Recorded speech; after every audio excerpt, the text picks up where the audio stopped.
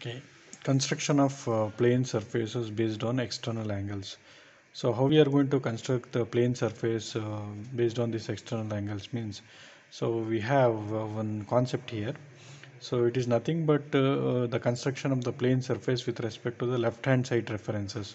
In order to construct any of the plane surfaces, what we do, we consider here a left hand side reference for placing with respect to edge or side or with respect to the corner. Okay, left hand side is the reference for constructing any of the plane surface. If you just, I am drawing a rough sketch here. Okay, if I am constructing a triangle means just a rough sketch. So that is, say this is your edge. So this is nothing but construction of a triangle with respect to the edge. In the same triangle I'm going to construct with respect to corner. You can see that the corner position we get it with respect to the left hand side. Okay, so you can see that, so this corner we get it on the left hand side. In the same way we can do it for the square also. Just the rough sketches, okay, without any dimensions. Okay, you can see this is our edge.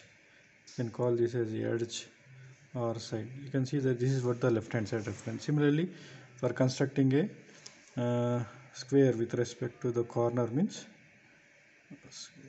somewhat like this we get, because herein I am drawing a freehand sketch. Proper angle we have to use.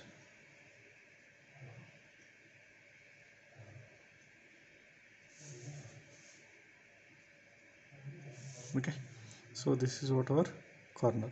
So this is what the left hand side reference. So whatever the planes we construct, it has to be with respect to left hand side reference. So this position is nothing but construction of the plane with respect to edge. This is construction of the triangle with respect to corner. This is construction of square with respect to edge, and this is construction of square with respect to corner. So this is what your left hand side reference.